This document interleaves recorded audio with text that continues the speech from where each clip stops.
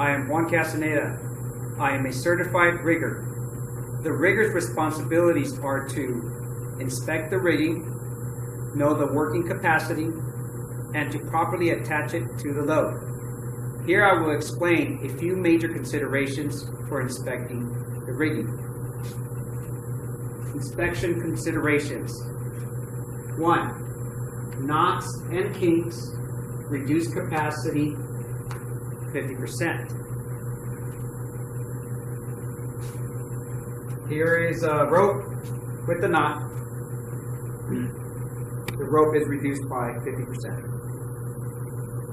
2. Hooks must have a hook latch. Here's a hook with the latch. Here's a hook without a latch. You can't use this. 3. No loops with U-bolts.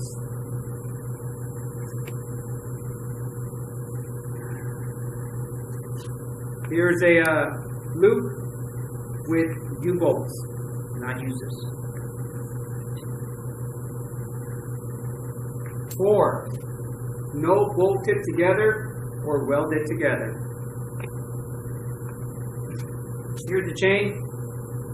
It was too short, so they bolted together 2 pieces of chain. And 5. No tears or frays in slings. Here's a sling with a fray. Number 6. Chains and slings must have a tag. This sling here, its tag was removed because of the fray. Number 7.